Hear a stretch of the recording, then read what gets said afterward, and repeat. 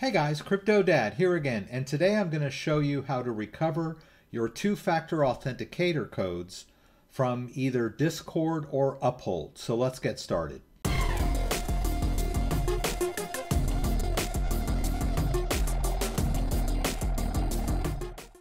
Alright, so I've done several Google Authenticator videos. If you check up in the corner, I've got some links to some great Google Authenticator code videos for recovery and setup. But today I'm going to focus on two specific accounts that you may have lost your phone for and how you can recover your two-factor authentication. Discord and Uphold. Alright, so we're going to start with Uphold here. So let's just assume that I've lost my phone, right? I'm going to do a sign in. All right, so I'm going to assume you still know your username and password. That's really not the issue here, right? This is the issue. I need that two-factor authentication code. What am I going to do? All right, so let's hit Get Help. All right, and so this link takes us to a support document. And the first line of defense when we lose our phone is our two-factor authentication setup key. Right? We'll go over to that. Now, let's just assume maybe you can find that. All right, so you might want to poke around on your hard drive or flash drive to where you may have backed this up. See, I have a disk where I store a lot of this stuff. So, and I do have an Uphold folder, and lo and behold, I have this little document that I put in here. All right, and when I open that document up, I have this long code. Now, what do I do with this long code? So a lot of people will try to put it into their two-factor authenticator window. Now that's not going to work. It doesn't go in here. So we need to go to our new phone. So I'm assuming that if you lost your phone, you've got a replacement for it. Most people do, right? You got to have a phone. But you end up with an authenticator. Let's say you download and install Google Authenticator. It's going to be empty, right? There won't be any codes in there. So what we need to do is add the Uphold code using our two-factor authenticator backup, right? So the way we do that is we hit the plus, and then instead of scan barcode, I'm going to hit manual entry.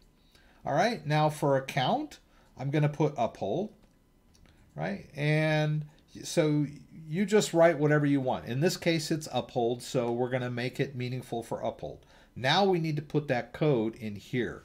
So we just go back over to our two-factor code that you saw I had backed up, and we carefully need to type that in. All right, and just to let you know, you can look at your text file and type in the capital letter O, and then next to it, type in the letter 0. You can see in a text file that the 0 is going to have a little line through it. So you'll be able to tell the difference between capital O and 0. All right, and once you've got that typed in there, you might go back and double check to make sure that you didn't make any typos, and then we'll hit done. And then we'll hit the little check mark up in the top there. All right, and now you can see if we scroll down to the bottom that we have a new Uphold code down there now. All right, so that is the code that we're going to use in our login box, right? So let's go to the login box. So there's our code down there at the very bottom, 790116. Lo and behold, we got logged into our Uphold account. All right, we can close this, and you can see that I have successfully entered my Uphold account. So that's the key right there. Now, let's suppose that we couldn't find that backup code. Then what? All right, in that case, then we need to contact their support team. In that same article that I was looking at, there's a support team link. It's going to take you over here. You're just going to have to contact them directly, submit a request. All right, explain what happened. They'll probably get back to you and have you jump through some hoops to identify yourself. Your email, your ID, and that sort of thing. And that's your last resort. So there's no easy fix. If you've lost your phone and your backup code, you're simply going to have to talk directly to their tech support and deal with them. All right, so let's move on to Discord.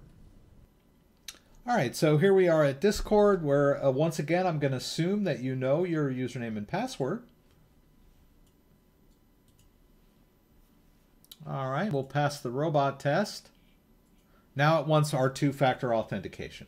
All right, so your first line of defense, if you don't have your phone, your Google Authenticator that came with that phone, I'm assuming that you'll probably go and get another replacement phone and have your regular phone number ported onto the new phone.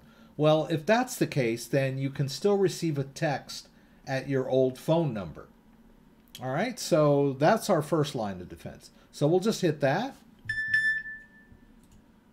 All right, and you can see there that they sent me a code so that I can use that code to log into my Discord. All right, and so we're going to use that text code to get into the account. And now we've logged in. So we'll go down here to user settings. All right, so we managed to get in using our text-based method, but we really don't want to use that all the time. We would prefer to use an authenticator. So what we'll need to do is get in here, disable two-factor authentication, and then we'll re-enable it with our new phone. All right, so in order to get into our account settings, we need to disable streamer mode. So go down here to where it says streamer mode and just turn that off. You can go back up here to my account. Now, we've got this remove 2FA, but it wants the code, right? So we don't have the 2FA code. We got in through a text. We can't do that here. But we do have access to this, view backup codes. Now, we'll need our password. But like I said, I'm assuming you still know your username and password, right? So just put in our password, hit view codes, and boom, there we go. We got codes, right? Now let's just take one of these codes right here. Let's copy it. Let's hit remove 2FA. We'll paste in that code. Now this is a 8-digit code. We just need to remove that dash, right? And then remove 2FA, and boom, we're done. We got the 2FA removed. Now what we need to do, if we want to continue to use two-factor authentication, is use our new device, which would be, a replacement phone with a new copy of Google Authenticator on there. All right, so what we'll want to do is we'll want to go to our Google Authenticator. This is our new one, right? We replaced our phone. Yours might still be empty if it's a brand new phone and you're doing Discord first. So we just want to hit plus, and we're going to get ready to scan a barcode, right? Phone's ready to scan. Let's hit enable two-factor auth here, and there's that code. Let's just lift our phone up to that. Scan it, boom. Got a new two-factor authenticator code down there at the bottom, right? 868186. Activate, and we're back in business, all right? So in case that ever happens again, that enable SMS authentication helped us out, right? So I'm going to keep that on there. Going to put in my password again. All right, so we got that. Now we'll want to download those backup codes again, right? Keep those in a safe place. All right, there it is, Discord backupcodes.txt. You can drop those wherever. I would suggest putting them on a flash drive that you keep in a safe place. All right, so if you did not have that text backup feature enabled the first time you tried to get logged in, then you're not going to be able to get in with a phone text from your new phone, right? You're going to need to find your backup codes. So look around on your computer. You may find them. You can go through your drive and type in Discord. And then also that name of that file is Discord backup codes with underscore.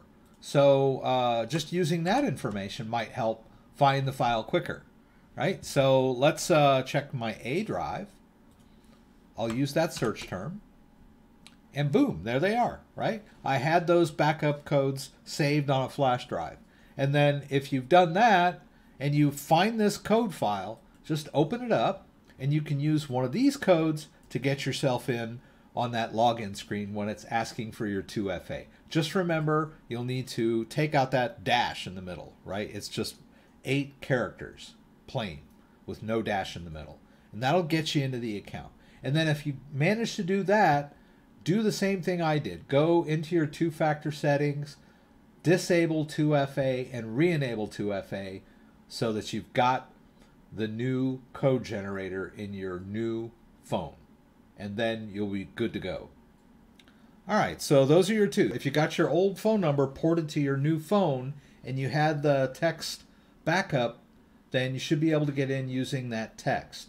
If you only had the two-factor authentication with no text backup, then you need to look for those backup codes that you may have on your computer somewhere. So here we go. If you lose your phone and you've got two-factor authentication on either of these accounts, you want to look for those backup codes, right? If you don't have the backup codes, then really your only recourse is to contact tech support directly. And most likely they're going to ask you for personally identifying information in order to gain access to the account. And once you've done that, you've gained access back to the account, you can re-enable two-factor authentication using your new device. So if you have any questions about anything I did, please throw them up in the comments and I'll do my best to get them answered. If you like this video, give me a thumbs up. If you'd like to subscribe to my channel, I would appreciate it. When you subscribe, there's a little bell that you can click that will allow you to be alerted whenever I post new content. Once again, thanks for joining me and hope to see you again soon.